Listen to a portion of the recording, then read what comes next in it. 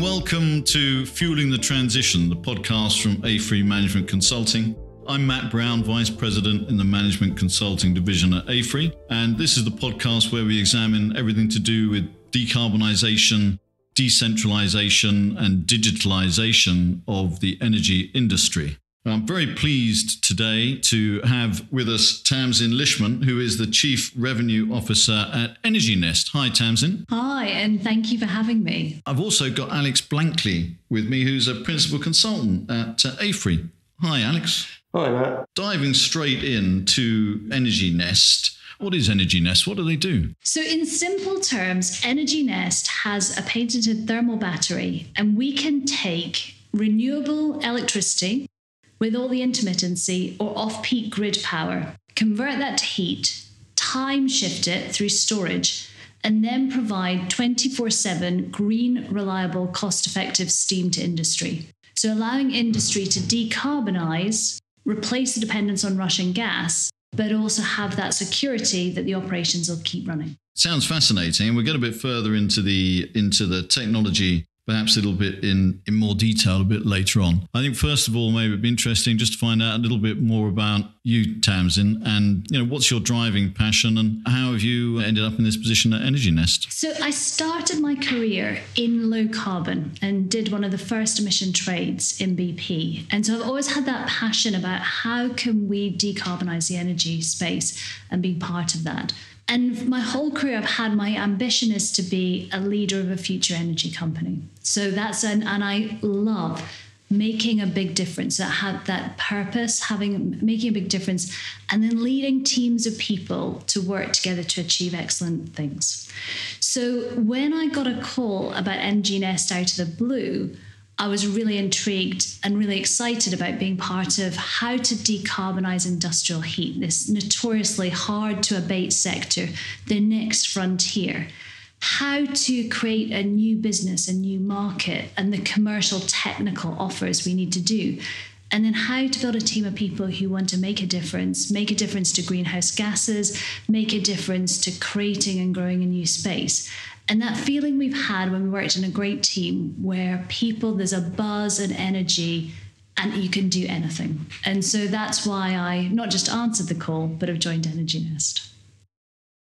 So what did you do before you were at EnergyNest? So I spent my life in the energy and utility business. So I have developed long-range gas storage businesses, turned around a gas production business in Morecambe, and most recently was asset director for the water industry, where we were looking about how to provide reliable, resilient services in a changing climate.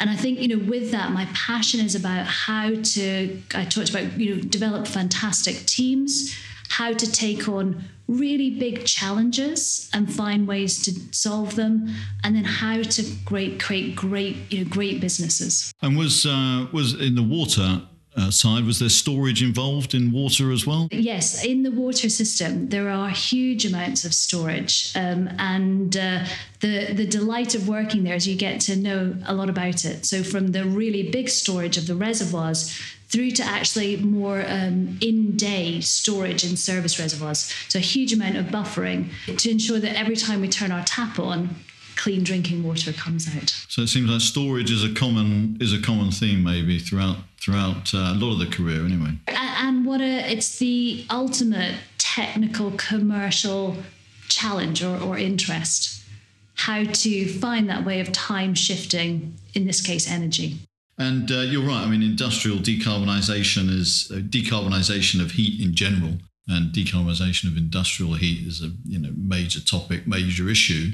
I know we're still got a long way to go on decarbonising the electricity sector, but I think we know what we're going to do. I think we've got a plan, and there are different options, of course, and probably we need everything thrown at it. But at least it's a bit clearer, I would say, than how we are going to decarbonise industrial heat. So with that, I will hand over to Alex. To start with, the first question really is the decarbonisation of heat really as hard as people think it is? Or are people just unfamiliar with it? And actually, there are a bunch of solutions already there that are already deployable, and they just need a bit of impetus. absolutely the critical question. And I think, my experience since joining EnergyNest is there are deployable technologies today that are commercial propositions and attractive. And part of the challenge and the opportunity is how to accelerate the adoption within industry, and to recognise the range of technologies that will be needed, from hydrogen playing its part in particularly very high temperature, through to heat pumps for lower temperature demands, and then systems like EnergyNest, whose sweet spot is steam within the range of 150 to 400 degrees, so approximately half of industrial heat demand.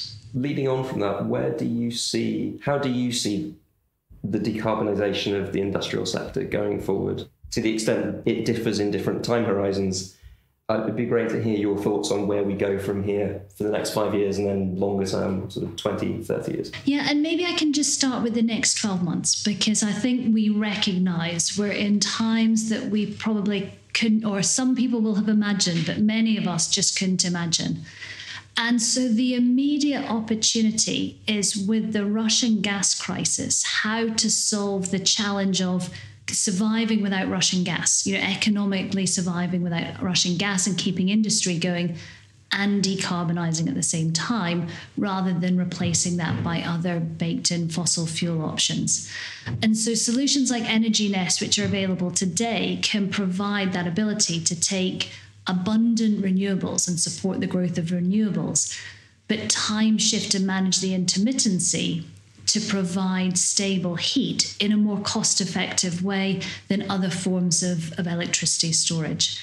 So I think, the opportunity we have, and this is why I'm so pleased to be here, is about how do we raise that awareness that the only answer isn't either I have to take electricity at whatever price it is, minute by minute or second by second, or hydrogen, which is available in the future, or gas at the prices today. But there are other answers that play their role in the energy mix. And I guess an obvious pushback in the short term is simply that the cost of power is really very high, in a large part because it gets generated by a 50% efficient gas power station, which, until you get heat pump-like efficiencies from the heat generation from electricity, it's hard to overcome that. So is that much of a barrier, or is the pressure from Ukraine so strong that this is a question of gas or no gas, not what the price is? For some people, it's a question of heat or no heat, particularly those industries that are facing the prospect of gas rationing. And I think we all recognise how concerning that must be for them. But you're absolutely right about this double challenge of high gas prices, high power prices. And I think this is where this ability to time shift energy and what the role EnergyNest can play comes in. So we can take cheap electricity at abundant times, whether it's at midday in Spain as the sun's shining, in the middle of the night where there's less demand, and provide that the cheapest 4 hours of the day or less to charge the battery to put the energy in, and then provide that stable 24-hour steam on the other side. So these opportunities to provide demand-side management or manage the intermittency of renewables will become, we believe, more and more important as there are more renewables and the electricity mix evolves. I just wonder if we could go into a little bit of the technical details there, because you mentioned the 4 hours and so on. What are the sort of technical parameters for the storage systems you have? Yeah, so the first thing is our system is, we describe it's like Lego. So if you imagine shipping containers, each module's a shipping container. And in there are pipes that do the heat transfer, surrounded by a special type of concrete that stores the heat. And we can stack those, ranging from very small applications of around 10 modules up to thousands, where we think about the application of offshore wind into a big industrial chemical plant, or thermal storage power in Spain. So that modular ability to go from small to, if you imagine, a football pitch with stacks of these shipping containers storing and discharging heat. And then in terms of how our system works, we take electricity, we convert it to heat in an e-boiler, which is a widely available technology, we store that. And one of the key things of our system is that we can provide effectively instantaneous charge and discharge. So we can provide that ability to take heat or put heat or change the heat profile almost instantaneously. And that's through some very, very clever technology that involves the ability to discharge what's called live steam, which means dry steam, which is particularly important in many chemical applications and other applications. Well, that's probably going beyond my technical capability, the difference between dry steam and wet steam. Do you know what applications it is important for dry steam? Yes, I mean, really important for industrial applications, especially important for chemical plants and also in thermal power stations. And you talked about the instantaneous response. Are there other uses outside of, for your EnergyNest technology outside of the industrial sector and sort of simply, quote unquote, producing steam? We can produce steam in any setting or also store steam. So I think another application is around the ability to take steam in thermal power generation. So for example, waste to energy, allow base load running of the steam generation, but then store that energy as heat and discharge it to the power turbines at points of either very high prices in the power market or to support capacity markets with 6 to 8 hours storage duration. So effectively taking what we would typically think of as an inflexible power station and making it somewhat more, or a lot more flexible. Exactly, a lot more flexible.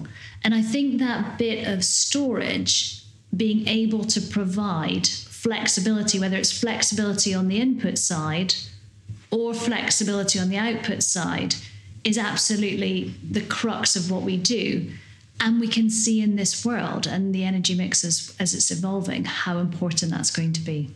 And then in terms of the steam going into a steam turbine, I'm assuming, if I remember correctly, a lot of power stations, they have 3 sets of steam turbines for different temperature and heat. First one's at the highest pressure, highest temperature. Do you know which stage you're at? Yes. So at the moment with our offer, that goes into the second and third stages, but still with that small efficiency loss, about 20%, it's still a much better commercial proposition than we believe a lithium-ion battery.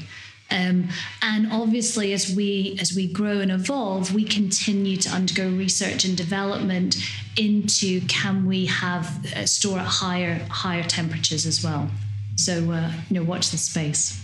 You touched on lithium-ion batteries there. I mean, one of the issues is the rarity and I guess the cost of lithium. I suppose concrete is by comparison cheap and abundant.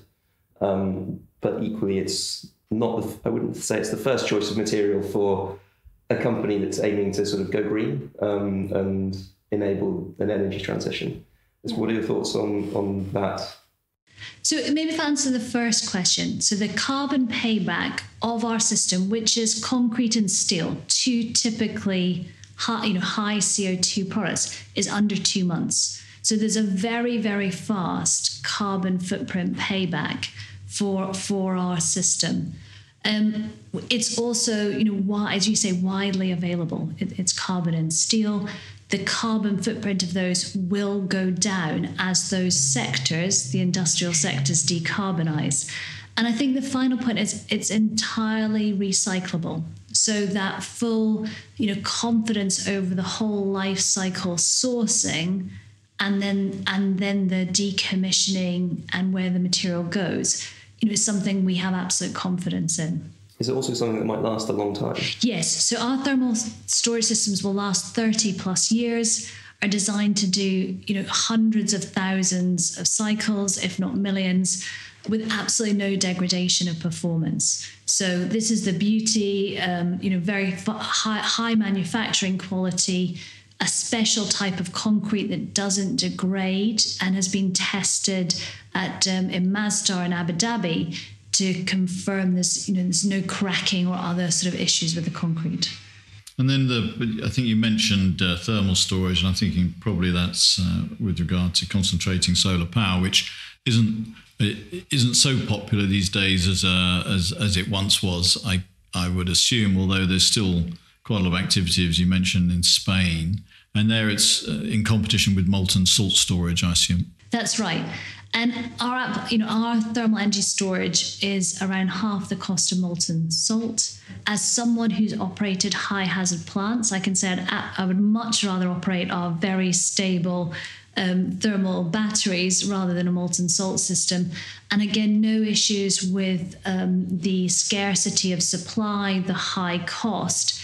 And again, the modular system allows that ability to scale up to meet what's the optimum sizing and also increase that for the concentrated solar power plants. And then fairly easy to relocate as well, the technology. Can you pick up a container and drop it somewhere else if the world moves on and changes? So yes, it's possible. I think, there will always be, it's the convincing people about the quality of second-hand equipment. So that's not our primary business, but, that ability to recycle, absolutely. I'm just thinking, in a lot of energy assets are not easy to move, and certainly containerized reciprocating gas engines and batteries that can be moved around. I think it gives an extra benefit, especially as if you imagine you had a battery that was, in electricity terms, relieving constraints and the world changed, you could always pick it up and drop it somewhere else. I'm not sure what the equivalent would be for heat storage, whereby maybe the sector no longer makes sense within a certain location, and they decide to relocate somewhere else. Can they take some of the kit with them? Would still be useful, I think. Yeah, absolutely, and certainly possible. Right now, I can imagine the economics of electrifying industrial heat remain somewhat challenging. Even if you could organise the right offtake agreements with renewables producers, there really isn't that much offshore wind available to generate lots and lots of very low prices. What do you think needs to be done in the next 5 years and then in the next sort of 20 years from a policy side to really facilitate industrial decarbonisation? Yes, and I think there's a couple of parts of that.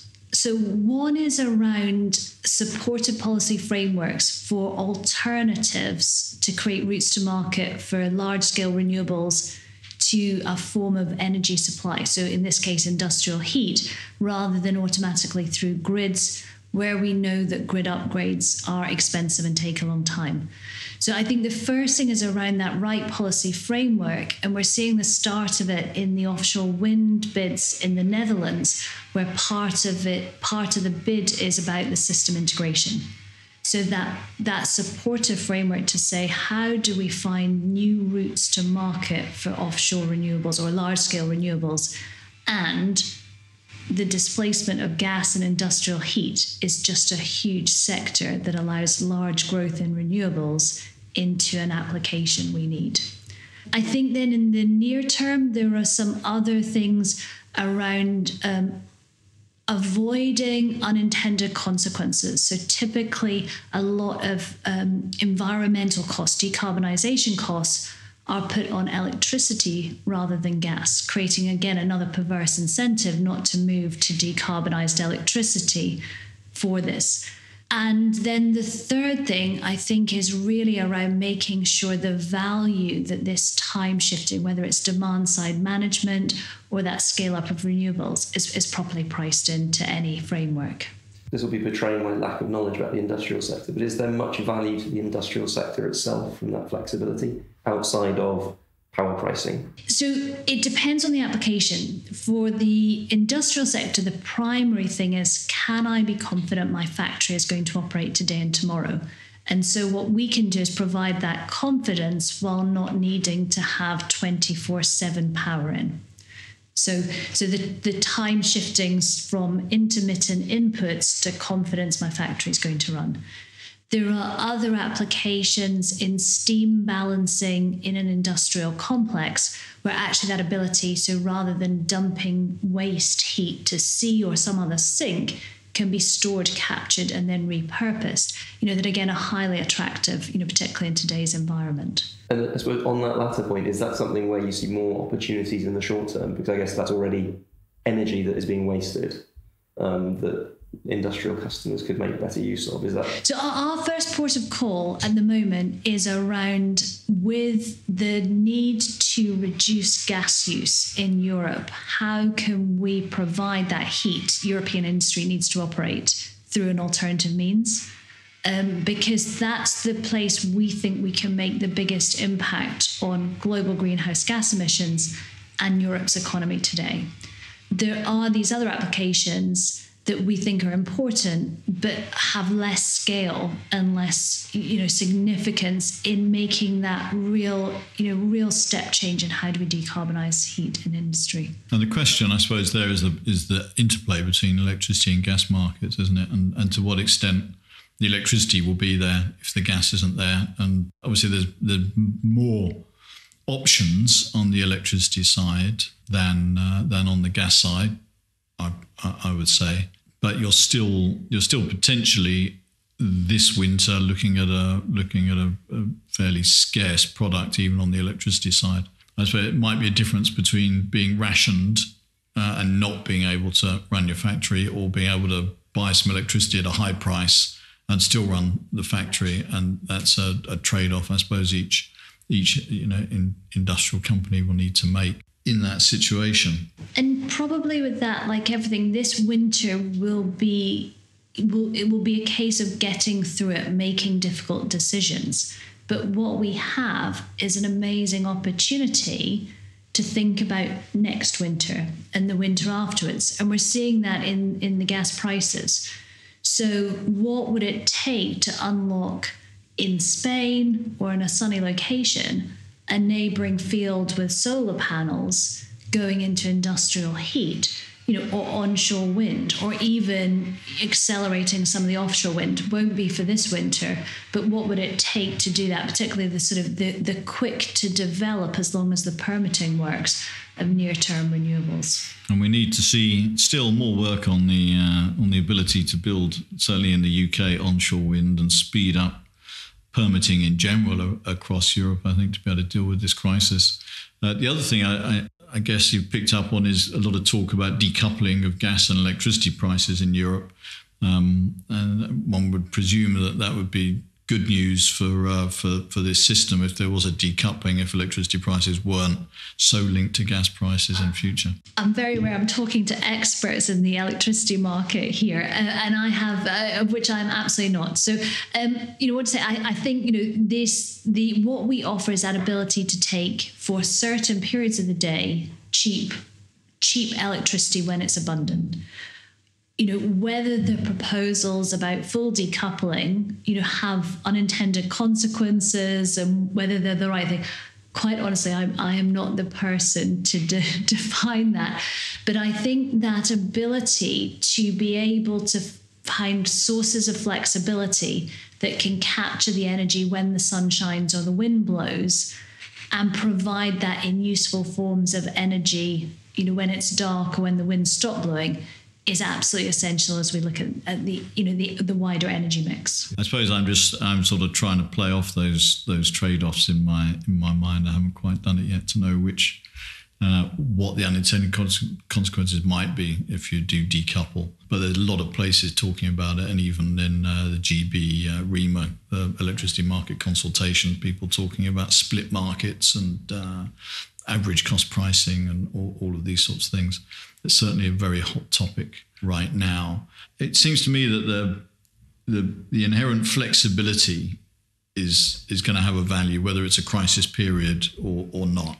And as you look forward, being able to connect up local renewables to a system that gives you more security and certainty can only be a good thing. But it all sounds terribly positive, Tamsin. I'm asking myself, it all sounds wonderful. There must be, where's the catch? There must be something, surely. And I dare say, you're going to tell me there isn't one. No, there is a catch. So let me share. I got a phone call to say, would you be interested in talking to this thermal energy storage company? And had this phone call not come from someone that I deeply respect, I'd have said, what? And probably said, thank you. And I think this thing about thermal energy storage and this application is just not known. And the classic, we don't know what we don't know. So for me, the two, you asked about the challenges, it's how do we raise awareness? We are part of the solution. And then secondly, with that, how do we then, so that's it, find the, and then who are the people who want to, be pioneers and to take, move away from what's been a very secure, stable, confident form of energy. And suddenly the world's tipped on its head in the last 12 months. Yeah. But having said that, obviously challenges for getting the word out there, making people aware. In terms of the cost, would you say, you say it's cost competitive with molten salts, and I don't know what else I would compare it with in terms of decarbonised heat as an option, to say whether it's, because obviously we don't have so much green hydrogen already hanging about, and I'm just wondering, how will that evolve over time? And if there is a lot of blue and green hydrogen in future, will EnergyNest still have the position? Will the cost be coming down? So like everyone, our costs are coming down already and will continue. If I look today, we're certainly more cost effective compared with current gas prices. That's not a surprise, but we are getting to be cost comparable to a lower long run gas price and CO2. And that's really the where we've set our targets is how can we compete against gas. And with that being much lower than hydrogen, I talked about, much lower than molten salt, and actually a much more cost-effective form of storage for thermal power plants than lithium-ion batteries. So scaling up will help reduce costs. It might be that, I suppose, in absolute terms, costs can vary year on year. I imagine at the moment the cost of making concrete is probably a lot higher than it was. It's certainly higher now than it's been, but still at the point where we are confident in our in the pricing model. It's available today and it works today. Yeah, and what sort of scale? If someone wanted to buy 1,000 containers of energy of thermal storage. Can you make that today? Is there a plan for scaling up? So we have factories already to make the cassettes. We've got partnerships with concrete manufacturers. So we are manufacturing them today. And then because it's factory built, that ability to scale fast and locally is very easy to do. And again, that's a beauty of the design of what we do.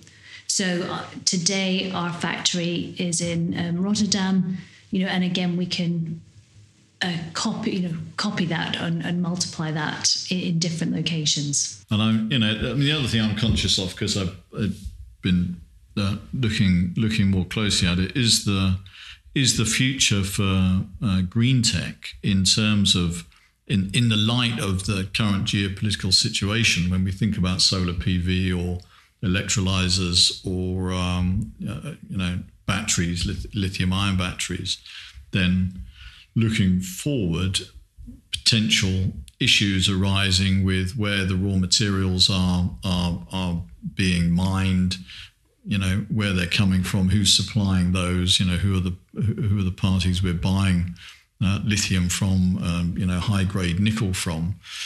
And then also in terms of manufacturing, solar PV manufacturing being largely centered in China.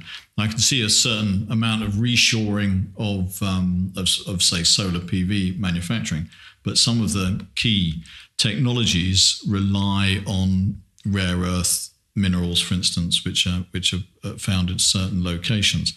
It sounds to me like this, another plus point is that you're not dependent on those sorts of things looking forward. Absolutely not. So manufactured currently in Europe, but with the opportunity to manufacture locally anywhere in the world, abundantly available materials, concrete, steel. And so that security of supply and confidence in the social impact of both the sourcing of the materials the manufacturing of it, and then the recycling is something we can be absolutely confident in. Very good. Alex, anything more from you? Yeah, just on the point about scalability, and obviously the storage modules in the containers are quite easy to scale. How difficult is it to plug it into an industrial site? Not very difficult at all. So it requires, effectively imagine there's a gas boiler today, a very big one that runs and generates steam that has a tie-in to the industrial complex or the factory. We would be building something beside that, and it's two things. It's a tie-over of the actual physical connection, and then an integration into the control systems of the factory. And both of these are done routinely, in a number of different applications. So that's again, that beauty of the system integration, the confidence your factory will continue to run is something, again, it's a very simple connection. So it particularly doesn't need any process re-engineering or anything like that. It's kind of remove old stuff, put in new stuff. So when people have got gas boilers that are needing refurbishing or retiring, this is a perfectly viable sort of decision for that business to take. Might be to say, well, we have one gas boiler, maybe we electrify this one, we keep one gas boiler. Exactly. One other question from my side on hydrogen. Is hydrogen really a competitor? I think what will play out is hydrogen has its place, particularly in either very high heat situations or where there's a need for seasonal storage or really long duration storage. So I think hydrogen will absolutely play its role. We firmly believe, in all of the data we've seen, is that hydrogen is and will be a much more expensive source of heat for this 150 to 400 degrees Celsius, or below that. And so I think the competition is people are very aware of hydrogen, rather than it's a real economic, challenge to us. It's very popular these days, hydrogen, from what I can see. There's some very polarised views on both sides. I guess they're the evangelists and then those who view hydrogen as the least bad alternative for things that are really hard to do. I guess it sounds like you fit more in that camp. I firmly believe, I don't think thermal energy storage and EnergyNest is the single answer. I think, what we'll see in the energy transition is we'll need a number of different technologies that work together. So I certainly wouldn't count myself in the anti-hydrogen camp. I think we need to be careful of thinking anything is the nirvana to solve all of our problems. And are there other companies with the same, do you have competitors with the same sort of technology out there? Yes, we do. And actually we see that as a really good sign that it's a market people are seeing opportunity in.